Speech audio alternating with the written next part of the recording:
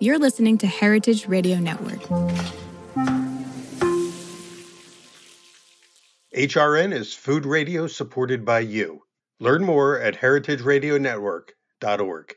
This episode of Pizza Quest is brought to you by Central Milling, hand-selected grain, expertly milled for passionate bakers.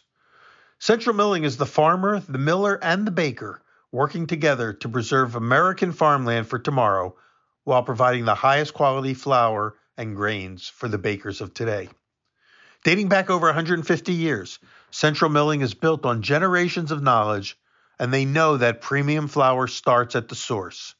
Employee-owned, Central Milling works directly with their farmers to sustainably grow grains that have exceptional flavor, nutrient content, color, and baking performance, which results in one of the largest selections of premium specialty flour and grains in the country. Hand-selected for the highest baking qualities, milled, cracked, or blended slowly to minimize heat generation, then bake-tested for performance. Learn more about Central Milling and their products at centralmilling.com. Welcome to Pizza Quest. I'm Peter Reinhardt, and I'm excited about today's show because we're going to cover something that we haven't covered before, not in this step. We're going to talk about a new product that only a very few people know about, and hopefully within a short time, a lot more of you will know about. I'm with Inyal Rodman, the co-founder of New Culture Foods, which includes a mozzarella cheese that is totally dairy-free, vegan, and yet performs pretty much exactly like traditional mozzarella cheese. And so, Inya, welcome. First of all, you're coming to us from the San Francisco Bay Area, where you're headquartered now. You've moved there along with your business partner, Matt Gibson, from your homes. He's from New Zealand, and you were originally from where? Croatia, actually. Hi, Peter. Croatia, wow. But then weren't you living in like London? London? Yes, I was in England for a long time. So you guys kind of jumped the ponds and met up in the Bay Area and started a company, a new company. And the result of that, as of right now, is one kind of cheese. I have a feeling there's going to be more kinds of cheeses coming now that you've kind of broken the code. Can you tell us a little bit about New Culture and how it all came to be and how you do it? Because there's a lot of vegan cheeses out there, but none of them could make the claim of saying it's just like mozzarella cheese. And so this is a new level. Yeah, thanks, Peter. Thanks so much for having us. We are big fans of your work here at New Culture. Absolutely. And we are a new category. We're creating a new category of the product in the market that doesn't exist today. And what Matt and I joined forces to start New Culture, we were puzzled. We were both very focused on wanting to work in animal welfare and sustainability and make simply better food products. And when we look at the landscape of what was made out there was a lot of effort and a lot of amazing companies and plant-based meats, replacement meats, even cultivated meat where you grow real meat from cells. But at the time, when this was 5 years ago, there was not that many people tackling specifically dairy cheese from a point of view of, again, animal welfare and sustainability. And we were really shocked to find out also that of all food that we humans produce, cheese is the sadly third worst product globally in terms of greenhouse gas emissions, land use, water use, actually number one worst in water use of all food we make. What is number 1 and 2 in terms of worst? It's beef and lamb. Yeah. Beef and lamb, and then cheese. Exactly. So great need then for something that's better for the earth. Exactly. And as you, I'm sure yourself would agree, cheese is incredibly tasty and addictive and attractive. And it's very hard. For me, it's very hard to give up on it. Yeah. And the plant-based cheeses that are out there have just been, not doing justice, they're not doing a good job to transition people who love cheese off cheese. Yeah, they're functional, but they're not mind-blowingly delicious like real cheese. No, and actually they're not even functional. So if you were to speak to anyone who's using vegan cheese for pizza, for, again, pizza, we're obsessed with pizza and mozzarella. The functionality you need is stretch and melt, Yeah. and mouthfeel, right? Mouthfeel, elasticity, browning, all of these things, oil release. It's just impossible to achieve it with plant-based products. So Matt and I saw a big gap here, and we wanted to figure out why is this the case? Why can no one make better vegan cheese that people have been trying for a very long time? Yeah. And we figured out that there is a fundamental, scientific reason for it. And that is that if you look at cheese, people will eat it and munch it and go for it, but they won't take it under a microscope. But if you were to look at it and understand its structure, it's actually this network of a protein called casein protein that's only found in mammalian milk in nature. And this protein is super unique. You can think of it as a, superhero. In the world of proteins, it's a very different, weird protein. And it enables milk to transition into cheese. It enables cheese to be cheese and it gives all these properties we love about cheese. And we thought, well, what if you could have this protein made out of animals? What if it didn't come from animals? You could then make real cheese that doesn't come from animals. So And that's how essentially, New Culture started. a laboratory produced version of casein that performs just like casein that comes from animal milk. Exactly. Except, well, it's not really made in laboratory. It's made in proper food production facility. Uh-huh. Yeah, that uses fermentation, which we'll talk There we about. go. This is Yeah. the critical technology we use. So we basically said this protein you cannot find anywhere else in plants, anywhere else in nature.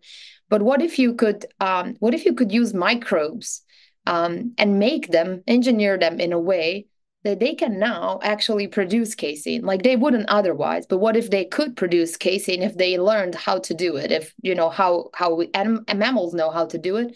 If they learned how to do it, if we can teach them how to do it, and that's exactly what we do. We engineer microbes that then specifically they become specialists in producing this casein protein. And, for microbes to produce and secrete anything, you will be familiar with this. If you want microbe to make alcohol, if you want microbe to make acid, to acidify something, Yeah. you have to use fermentation. So we use fermentation in a very different way than, what it is used traditionally, but it's the same essence of a fermentation process where we use fermentation process of this microbe in a large fermentation vat, feeding microbe with sugar, with some simple salts. And we actually then use this microbe to turn what is eating into casein protein, not into alcohol or acid. Ah, So I at see. the end of So the fermentation, we have a lot of casein produced. the microbes transform Yes, the raw ingredients into protein called casein. Well, exactly. let me back up for 1 second. Just the reason you're qualified to be able to know about this and do this is your background is in molecular biology, right? Isn't that your training? Yes, exactly. So I don't come from food background. I had to learn a ton, Yeah. about how to make amazing food at the end of the day. But yeah, my background's in molecular biology and biochemistry, protein biochemistry, and most of my academic training has been, in academia related to not food proteins, but proteins that are in our cells that regulate diseases, that regulate cancer, or that regulate neurosignaling. So they're different types of proteins, but again, they're still just proteins. And scientifically, there's a lot of similarity in understanding, how a cell, it can be cell in your body, or in this case, it's a microbe, how it's producing a protein and how you can harness that. So this is fascinating to me because it's kind of like applied science, in a very directed way. You bring one piece of the puzzle, the molecular biology background. What is Matt's background and what's his strength?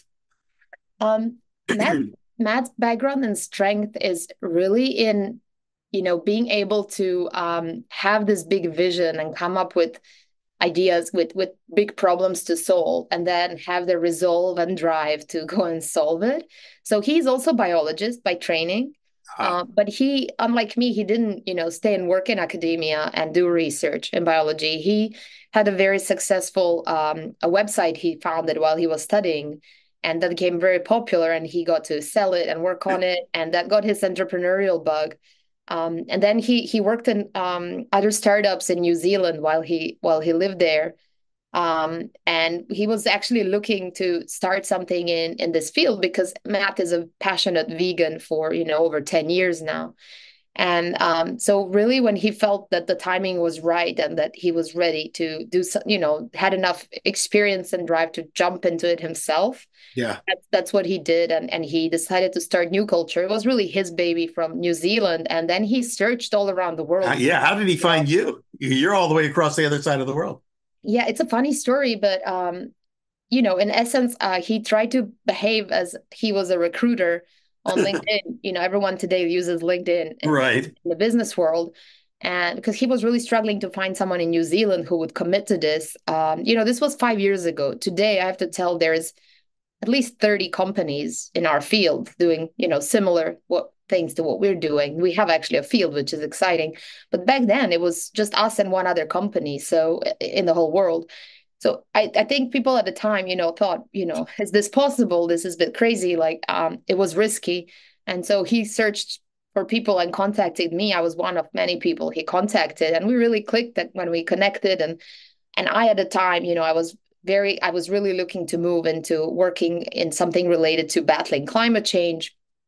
And this sounded like a perfect opportunity where I could use my science skills as well. And I love food. I'm Croatian. I'm from South Croatia, from Dalmatia. Yeah. We have very strong influence of Italian cuisine. And I grew up with ton of amazing food. And I became vegetarian myself later in life. And, as I said, I was really missing eating a lot of foods. And cheese was something I couldn't give up personally, even though I knew it's damage environmentally and to the animals. So yeah, this was like a perfect fit, basically. So the forces of nature converged and you guys found each other through the internet, through LinkedIn, and somehow made a big decision to each relocate and start a company together. Why the Bay Area? There's a few reasons, but you probably are aware that in the Bay Area, there's just such an excitement for new technologies. There's this attitude, can-do attitude. In Europe, we tend to be traditional and conservative sometimes about these things, the way we approach, food or innovation. And so there's just much more appetite for risk and for trying and developing new things here, as well as that means translates in a lot more, people who want to work on this. Money, funding, interesting pizzerias, partners, like everything is just, it's there. So, and then finally, we actually had been accepted to a program that's called IndieBio. Yeah, what is that? That is a startup accelerator program, which really, helps very early stage startups like us, people who are just starting out. Gives early money and gives support and coaching and networking and a lab space, actually. Like an incubator. Exactly. It's an incubator. And they provided like lab facilities and everything else? For first 5 months, yeah. So our first 5 months of the company, we were in this program. And that really helped us massively move very fast and be focused and then, raise our funding round right after. Well, so there's a lot of steps. Like you said, 5 years. It's not like an overnight success story. This has taken 5 years, but a lot has to happen. And one of those is you have to have a place to work and do the development work. And then, of course, to raise the funds to make it happen. And then you've got to master the science and technology to execute. And then it moves into production and distribution. And so where are we at in that whole chain of events? Yeah. And it also moves into food, right? That's something I do want to talk about, is what makes a finished product that tastes amazing versus just a prototype that's, functional, say. And so, yeah, we're when we make our casing, I think I didn't mention this, that, that's the biggest challenge, that's the innovation, but that's not the end. We actually have to purify that casing. We have to harvest it out. And the other fermentation, we make it into this protein powder that looks like the one from milk, basically. So it's a necessary step, but it's not sufficient unto itself. But you have to have that to take the next step. Yeah, and then you want to turn it into cheese, right? And that's also not trivial. You want to learn, how do you make then the best cheese with this source that's not milk, but that's this different type of milk. And when you said that we are making a product that's not dairy, that's actually interesting, because we we actually consider our product to be dairy. If in some ways, right, it has a protein that's bioidentical to dairy protein. So if you did have allergy to dairy proteins, you would have, allergy to our protein. So it's dairy that doesn't come from animals. That's how we talk. That's what makes it vegan. Is that it doesn't come from animals, but it has the characteristics. It's real dairy. Yeah, exactly. But although the milk industry would take exception because they don't want anyone calling their product dairy if it doesn't come from a cow. But yeah, I agree, and that's a thin line. That's why I say it's kind of this dual nature of it. But you asked about the production and where we're at, and it took us a long time, first 2-3 years of just early development of being able to even demonstrate that you can make this protein in microbes. This is not trivial. This is actually really complex and takes several teams and a lot of work to do. And then to show that we can turn it into cheese, and cheese that performs a certain way. And so we're really now at an exciting point where we've been producing routinely, in manufacturing this protein, constantly churning, kilograms and kilograms upon kilograms that come in-house and that we are turning into cheese. And we've really been, for the last 2 to 3 years, mastering this cheese making. And we make phenomenal cheese product today. That so you make it right there? The right feedback there is disbelief. People say, this is cheese. You have your own manufacturing facility for that. You're not farming that out to an existing We company. Don't actually own anything in manufacturing. That's really expensive. What you learn is that the capital, expenditure of those projects is massive, and we don't have that money. Most of our money goes into our development and where we can really contribute uniquely. We partner with existing facilities, both for manufacturing casein and for manufacturing cheese. And that's been great as well, that we don't need to build something that doesn't exist at all, right? These things exist out in the world. People use fermentation to make flavors, molecules these days, proteins, enzymes, and people use cheese making obviously a lot. So, well, before we get down the chain of production and marketing and all that, I want to go back to the original steps. When you talk about using microbes and sort of essentially directing the microbes to create the casein, first of all, where do the microbes come from? Are these naturally occurring in existing microbes? Are they bacteria? Are they enzymes? Or what are they? Yeah. So microbes are the longest living organisms in nature. They've been all around us, as we all learn, I think, in school. There are very good microbes that help. They're in our guts that help us digest things. And there are microbes that make us sick, of course. And all microbes came from nature at some point. They were somewhere and someone had to domesticate them, just like you domesticate a dog or a pet. Yeah. So someone had to pick them up from some source and then grow them and study them and characterize them and say, this is what this microbe does. This is how it smells. This is how it grows. This is what it eats.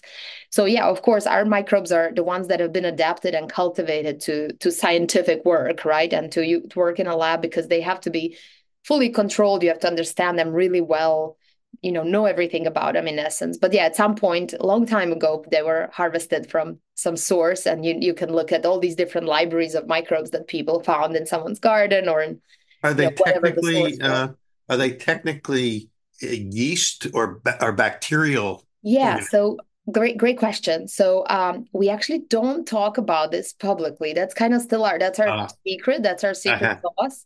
But yeah, they are one of the very typical. So as you mentioned, most typical microbes are bacteria or yeast or fungi. These are the 3 most common microbial types that people use. And you could use any of those in principle to turn them, into engineered microbes that make casein. But I can't disclose specifically. Obviously, you've got to have you. Otherwise, if it was easy to do, then everybody would do it. And then this is where you spent, where you brought your talents and spent a lot of time making those breakthroughs. But just so that I can get my head around it, I understand as a baker, and a lot of the people who watch and listen to Pizza Quest are pizza makers or bread bakers. They understand how yeast fermentation works, how lactic bacterial fermentation works to create flavors and carbon dioxide and things like that. We also know as bakers that there are enzymes that exist in ingredients that have their own purposes to help break things down and turn it into something else. Exactly. Well, for those who are really, love fermentation, I can stress something that's important from technical point of view, is that all those fermentations you talked about, Peter, in the dough, lactic fermentations. They're what we call anaerobic fermentations. They happen without oxygen being around, and that's exactly those are anaerobic organisms, and that's how they go into metabolic cycles that enable them to produce acid for those molecules. Our fermentation is different in the sense that it's aerobic, it's oxygenated. Our organisms require oxygen. If we didn't supply with oxygen, they would never make casein. They would also make, acid and other things that come from their metabolism. Yeah. So when they grow in a different condition, and these controlled fermentation conditions with presence of oxygen, that's how we enable them to undergo a pathway where they can then turn sugar into casein protein. That's incredible. So when these microbes are in the medium where they have food to be able to propagate and do what they do, new proteins are formed. And in this case, the protein, as it's not a gluten protein that's formed, it's a casein protein that's being formed as a result of the activity of these microbiological organisms. Am I saying that right? Is that exactly? Yeah. Yeah, that's exactly what happens. So can you actually see it? I mean, can you see that formation happen when you introduce the microbes to the medium and you see the threads of protein form? And how is casein protein different from, let's say, a gluten protein or other kinds of, proteins that exist in meats and things like that? Yeah, that's a great question. So you can actually see things happening in fermentation just macroscopically. Proteins are such small molecules that you can't see them. I mean, even with a microscope, they are on a scale that you can't imagine, like they're, nanometer scale. So you can't see individual molecules, but you can actually see the turbidity and the color changing of the media in which microbe is growing. And you can tell by that how much production has been happening. So you can absolutely see the change in the broth that you're using. Interesting. And we use that as one of the metrics as to how further the fermentation progressed. That's absolutely. And in terms of differences, I would say there are some similarities, actually, interestingly, with casein and gluten, although they're very, very different biochemically in detail. But I would contrast casein to maybe more typical proteins that are used in food that people know of, like whey protein that's in milk, or egg proteins, for example. Those proteins are what we call globular proteins. They look like little balls, like little blobs. They have very particular structures, and they're by themselves typically very, very functional proteins, but they cannot, again, form this alignment and network that makes cheese. And casein is actually very weird because it's like unraveled spaghetti. It's what we call intrinsically disordered protein. So it doesn't have that ball structure. It actually looks like spaghetti, like unraveled spaghetti. But that makes it actually pretty difficult to work with and to understand how to get it to activate, to be in that perfect alignment and to start forming fibers and strands, like you're saying. So it actually does form that. And that's what enables the stretch and melt and all the properties of cheese. And that's where there's a lot of magic, real stuff, but magic to us, just how interesting and beautiful it is how these proteins turn from just these individual molecules into this beautiful network that is cheese. Yeah, I like for me, an analogy that comes to my mind, tell me if this makes sense, is like when you're making bread and there's two proteins in bread, there's gliadin and glutenin, neither of which can make the bread dough stretch. But when they bond to each other and find each other after you add water, suddenly you've got a new protein that wasn't there before. And so this protein does have stretchability and extensibility and everything else. Is that kind of like what's happening with? Exactly. Yeah, that's kind of, and casein just does it by itself. It interacts with itself, and casein interacts with itself and with calcium. It's a calcium binding protein. It's really interesting. That's why in milk, evolutionary, it was developed as a source for younglings to have very dense protein and calcium content. So it uses salts that are in milk as a bridging, as interactions. And it uses heat, and that's because it's already unraveled. Heat cannot damage it. When you have these globular proteins, these little balls, they're damaged by heat and then become unfunctional.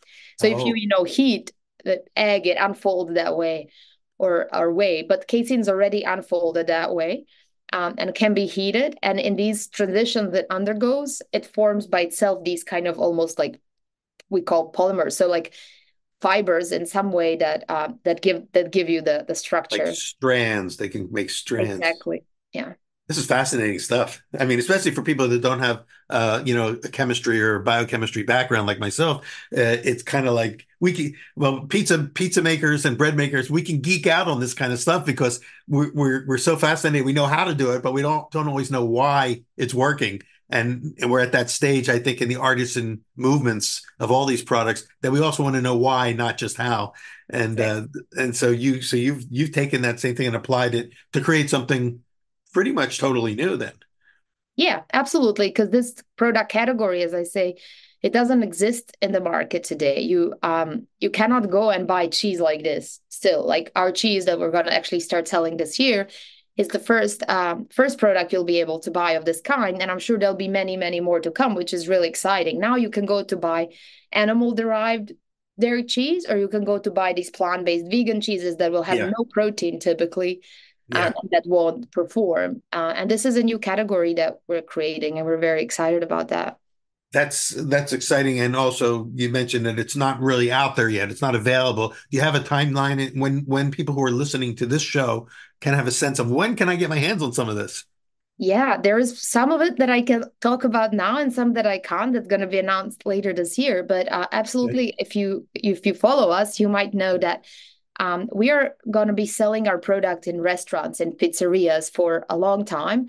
We see this big opportunity to, if you could make, and we can, if you are now making this amazing mozzarella that makes amazing pizza, what better way to showcase it than with great chef, with a great restaurant, with a great recipe, right? Eventually, we're going to sell it to consumers, but that's going to take a while. But you've already got one great chef in your back pocket here. Exactly. So we're so excited. It's on your website, so I think you're allowed to talk about that, right? I can, absolutely. So when we went out to this quest, it was a quest for us, Peter, of looking for, who's going to be this first person in the world who's going to sell our cheese, this first chef.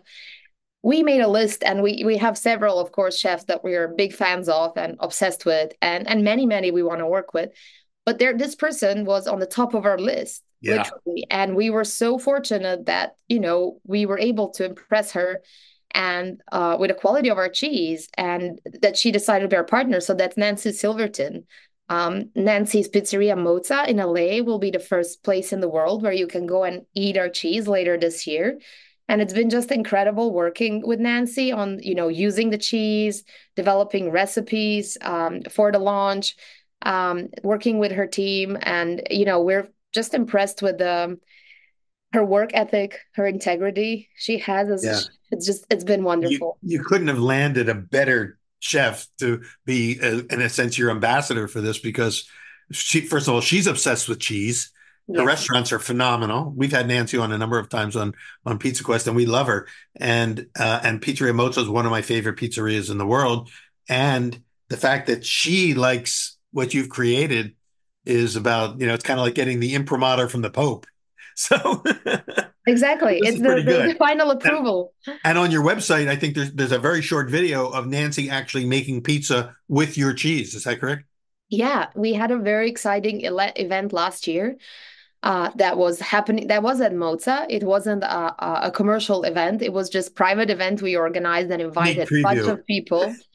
And it was at Mozza. And Nancy and her team served the entire dinner menu with our cheese in different dishes, arancini bowls and eggplant parm, which was really exciting to see how cheese browns and makes this beautiful, almost like crust. And then in pizza, we actually we talked a lot with Nancy about this, and she was herself overthinking that she doesn't want our cheese to just be a replacement. She says it's a product of its own that deserves its own attention. It's its own category, and it's a great product. It's not just some replacement. So originally we were thinking, we would use pizzas that she already makes, and when people come, they could be offered, you can replace it with our cheese, such as margarita. Margarita is a classic, and you will be able to buy margarita with our cheese and with animal-derived cheese at Nancy's restaurant. But Nancy also insisted to develop this special recipe that is going to be just for our cheese. So meaning there will be a completely novel pizza served that you can only get with our cheese, and you can't get it. Showcase. Yeah, you can't get it with any other cheese. Exactly. Well, mozzarella is a great cheese because it can be used fresh and young. It can be aged. It can be smoked. Lots of things can happen with mozzarella itself. So it has its own flavor profiles. So this raises for me two questions. Number one, if you can do it with mozzarella, if you can make a mozzarella cheese, what other cheeses can you make using your process? And two, can the mozzarella that you're creating be used at these various stages? Can it be used fresh, dry? Can it be used exactly the same way mozzarella is used? And how is that flavor profile, similar and different from cow's milk mozzarella or buffalo mozzarella? The short answer is that yes, it's all possible. The longer and more complicated answer is that each of these becomes a new product, just like any new cheeses. People have spent thousands of years perfecting those, and it takes us time to develop and perfect. But if you go to understanding of how cheese gets turned into cheese, right?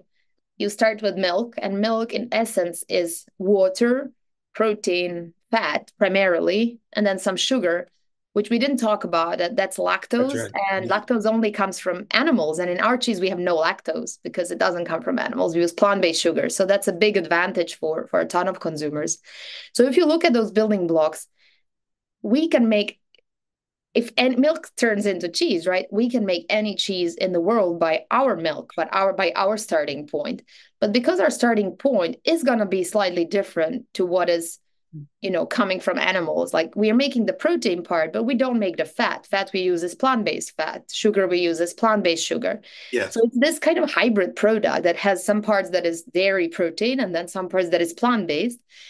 And from there, we have to develop and optimize the recipes to make tastiest products. But yes, it's absolutely possible to turn them into a variety of cheeses of choices. And I can't tell, which ones are going to be easy to make or harder to make, and which ones are going to be like extremely tasty and which ones are going to be just okay. Some of the cheeses really depend on fat component. Fat is important, especially in aging in the lipolysis process. So, some of them may be very hard cheeses. Maybe our cheeses won't taste exactly identical as the animal counterpart, but will they be close enough that people can't tell the difference? Or will they just be delicious enough that people don't care if they're different? Exactly. That's what we're really aiming for. Yeah. Well, let me throw a couple of questions at you based on my limited knowledge of cheese. Well, we had some shows here with some cheese experts where we talk about that. So we know that mozzarella falls in a category of cheese called pasta filata, which means it's stretched cheese, which makes sense based on the description you gave us of how the casein works and forms into cheese.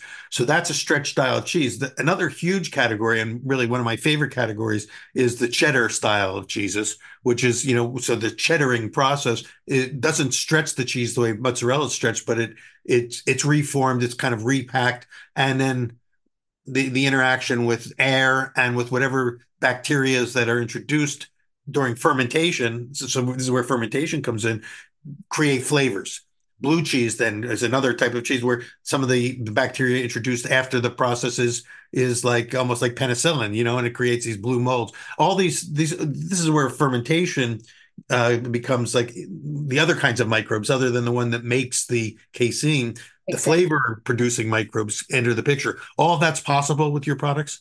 Yeah, absolutely. Yeah. So you would basically that's a second fermentation to our first fermentation. The protein. And like with brie, it gets the traditional fermentation there that you know of, and maybe it is gonna be different because our starting material is somewhat different. Maybe, with time, what we've seen in plant-based world also uses fermentation of nuts, things like that again doesn't make, to my taste, amazing product, but makes it some category of product that has specific flavor. People have been developing these microbes called starter cultures. So starter cultures you use to make cheese. They've been developing even new specialized starter cultures for plant-based cheeses, right? So what I see happening is that we would be using more the ones that are for dairy, for traditional cheeses, but maybe we would adapt them and have different cultures that are differently adapted to the fat we're using, all of these different things. But absolutely, we can use fermentation in our milk system, in our, with our casein protein, to make yogurts or any dairy product, not just cheese. In other words, you're going to need an R&D laboratory to be able to keep rolling out, variations on this original theme. You've got your master product, and now you can see where it goes, which is exciting for me. I love the possibilities to create an entire family of cheeses beyond just the mozzarella, pasta filata style cheeses into other styles. And I can't wait to see where that all goes. So how do you, number one, can you produce? How do you produce enough volume to meet, if there's an outcry for this? We want it. I mean, which is your hope. We want this product. We want to do what Nancy's doing. We want to put it on the menu, and we want to create products around it. How do you produce enough for this, for the demand? Yeah. This is where we want to be honest and don't want to, frustrate people, because of course it becomes frustrating. We do have some big fans who have been following us from early days, and they're like, oh my God, it's 5 years. I can't wait anymore. I want this product everywhere. But we do ask for that patience, and we ask for that understanding that technology we're developing existed before. All of them existed in different shapes and forms, but we're combining them together, this aerobic fermentation, the microbe, the casein protein, the cheese, in completely new way. And this takes time and effort, and it's not something anyone can just do overnight in their kitchen to start with. So it took us a long way to come where we are. And, right now we'll be supplying a few restaurants. So that's a pretty modest amount for the dairy industry. We're aware of that, but that's a big leap for us. Yeah. Do you have a target date? I forgot to ask you this earlier, a target date for when it will be available, on the menu at Pizzeria Mozza and maybe at some of your other restaurants? I don't want to spill the beans of our commercial team, because they're, that's going to be their exciting news. But yeah, it's going to be later this year for sure. But this year, it'll be in this calendar year. For sure, for sure, we're going to be at Mozza, and then expanding into a few other restaurants that I can't talk yet about. Sure. But to your point, how do we produce? It all becomes a challenge of money, workforce, materials, and manufacturing capacity at that point, because technology is now developed. And that takes also time, believe it or not, to find and source and do and produce at those levels. We have to produce first a lot of casein, then turn it into a lot of cheese.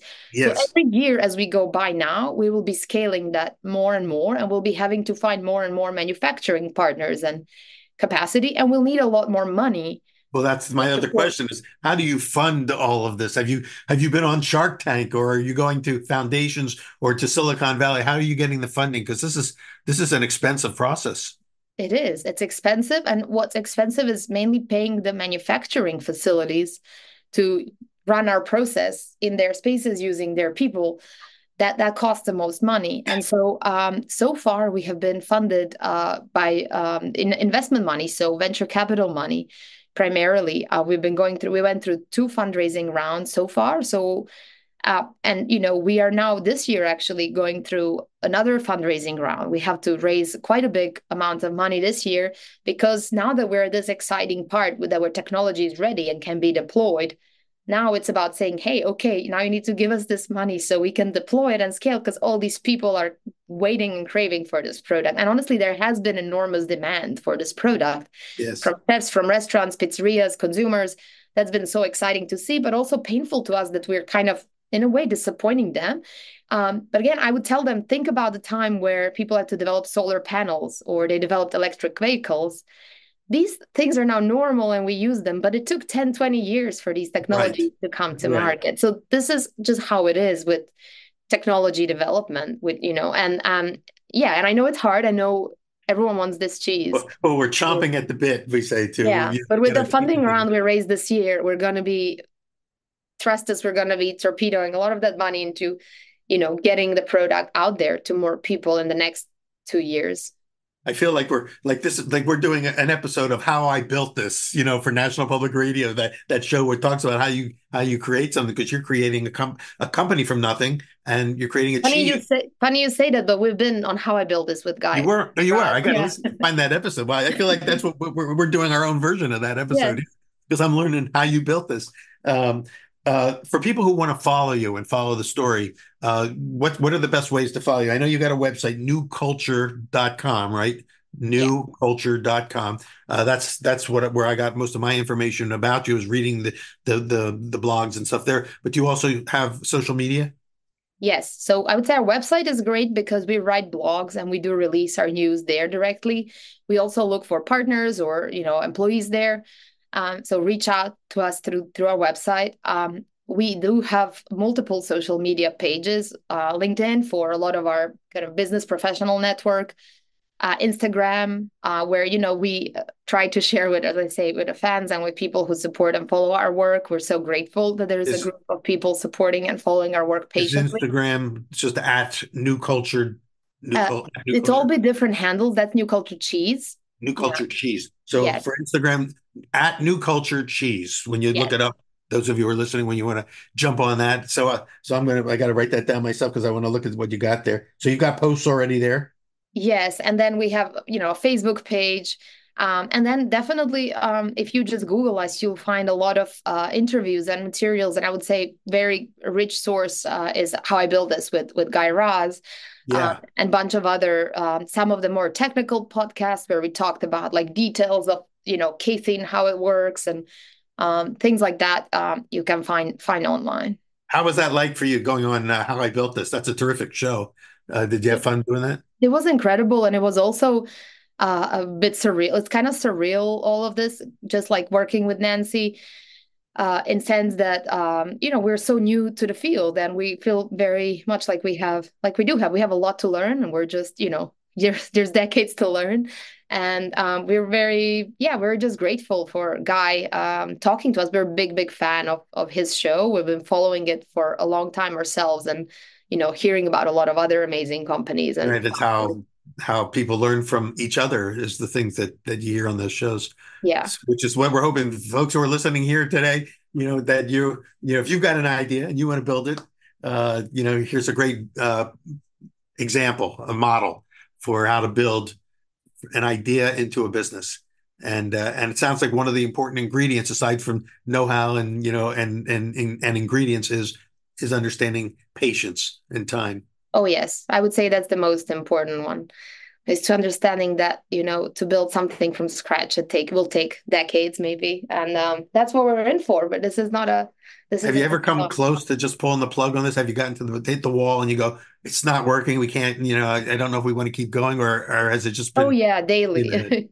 Daily. You hit the wall daily, and it's, sometimes small, sometimes really big. Sometimes it was so challenging, we thought, is this ever going to work? We should just throw this on the gurgle. But no, you come back the next day, think afresh, start again, and look where we are today. We actually make this cheese that we can feed to people. And one of the things that's exciting to me is that it's so early in the game. I mean, you've got a lifetime worth of opportunity here to grow this into a lot of other things. The technology that you're using to create the casein can create other things as well, and then the casein itself can create different kinds of cheeses. We could have a whole family of cheeses that of different styles and types that are comparable to what's out there in the mammalian cheese world. I like how you're thinking, Peter, because you're thinking exactly, you're seeing the potential and thinking combinatorially. So yeah, we could make, that's awesome. Where sometimes it gets challenging, because you can get excited and too excited, and then the excitement can lead to distraction, because it can be like, I want to try all these different things. And I think the key to our success, honestly, so far was discipline and focus, was to say, if we want to have a big impact, our goal is to lead the global transition to an animal-free dairy future. This is not a small thing to do. This is a very big thing to do. We want to transition the entire world one day to beautiful dairy that doesn't come from animals. Yeah, there's a much bigger sense of mission here than just... But if we want to have an impact and we want to be successful in these early days, we have to show it on something that's really meaningful. And to us, that is pizza and mozzarella, because it's the largest market in the US. It's where people love their pizza, and it's where most of the emissions come from, most of the negative impact, because it's the largest volume. Yeah, we don't even think about that. By being focused on this one cheese now, it enables us to really put the dent into this market. Speaking of which, will you be coming to Pizza Expo in March to meet all these great pizza makers that you may end up becoming customers for you later? Yeah, New Culture for sure. I personally won't be there because I have another conference that week that is about future of food technology that we go to. But Absolutely. Our commercial team, actually, they go every year for a few years now and built. We do have now really wonderfully strong network within the pizza industry. And 4 years ago, no one knew about us, but now Right. people actually do know about us, and thanks to you as well, and people like you who actually spread the word about us within the culinary world and the pizza world, not just the cheese world or the technology world. We'll have your folks swing by. We're going to be making podcasts at the Pizza Expo itself. I'll be located in the Pizza University booth, recording, with some of the pizza dignitaries and pizza celebrities that are going to be at the expo. So if your folks could swing by, we'd love to, meet them and maybe even get a quick soundbite from them that we can put on one of the shows. Amazing. I'll tell them, and I'm very jealous because I think I would. Pizza Expo is like the most amazing Yeah. meeting, and I'm going to another fun one, but I would rather be at the expo. I'm interested in this other one, the future of food. Now, where will that be held? Because Here, in the Bay yeah, Area. in San Francisco. Yeah, this is the biggest conference in the entire field of as it says, future of food. So novel foods and novel ways of making food. And it's annually, it's in San Francisco in March at the same time, usually when the Pizza Expo is in Vegas. That's too bad because I'd come out for that. I'd love to come out for that. Yeah, and we've been going there also since inception, since like 5 years now, and it's really grew. In the beginning, it was a small niche thing because the field was smaller. Now it's really big, and it covers all kinds of products from the top innovation in plant-based products to fermentation-derived products to also fermentation that makes, for example, a biomass like mycelium. It's a type of fungi. Yeah. So mycelium products, and then it covers cultivated meat products as well and seafood. So seafood and meat that comes from real cells that are then grown also in fermenters and Yes. bioreactors to make cultivated products. So it covers all these different types of technologies that are, considered the future, that will be future of food. This is how we're gonna be contributing to feeding our growing population. Will you be presenting anything there, or just walking the floor? This time, I think I'm only partaking. Last year, I was on a panel there. I usually am on a panel, and this year I'm mainly excited. We're gonna have a little booth there, and we're just excited to chat with people and have people come by and tell them about what we do and about our products. It's gonna be more just chatting and meeting people. Wow, that's exciting. Well, Inya, thank you so much for sharing all of this with us. We get to be part of the sort of breaking news part of your journey, and we put a couple teasers out there. So if folks who are listening, you're gonna just have to put it on your radar and stay alert to when it's going to be available. And one final question before we kind of wrap things up is because the supply is going to be limited at first, supply and demand go together. How's the price point working in this? Will it be competitive with cheese? Great question, and I would recommend when our commercial teams at the expo, you can chat to them Yes, about that in more detail because they are the ones who know inside out, and that's how probably you saw the report we just published. So because what we develop is currently challenging still to make, and it's not subsidized by government or anyone or anything. We cover the full cost for a while till we really enlarge the production. This will be a premium product. It will be more expensive. It will carry a premium tag. But it's important to understand that it will be very much within what consumers are interested and willing to pay. And that's our latest consumer research has shown this. So we have seen in our latest consumer research that people are so excited about this product that they're willing to pay up to $4 more per pizza if our cheese was on it. And Wow. we've seen this with gluten-free crust, for example. The same thing happened. There's a precedent there. Today, plant-based cheeses that are sold at pizzerias, they are sold also at a higher price, somewhat higher price, and they're not good. So you're getting not a great product for higher price. So there will be some premium for the first few years. But what's really exciting is that when we are at that really large scale, the scale where we're producing millions of pounds regularly, we are going to be cost competitive, actually, even with the animal dairy that's subsidized today. So that's really exciting to us because that means that it will be a no-brainer for people to switch. they will be able to buy it at the same price, and they'll get same quality, tasty product that they know they can be proud of. They consume. It doesn't come from animals. It doesn't, damage the earth. So that's absolutely where we're heading to with our technology. Okay. Any plans to go on Shark Tank? No, not. You're too big. You're too big actually for Shark. Your investment levels now are going to be, stratospheric compared to that show. But anyway, it's very exciting. The whole entrepreneurial spirit, the scientific, development that's going on here, and the fact that it's part of a big movement that's really all about the future of this planet, not just the future of food, but which controls the future of the planet. So thank you for all of that work. Thank you for your passion.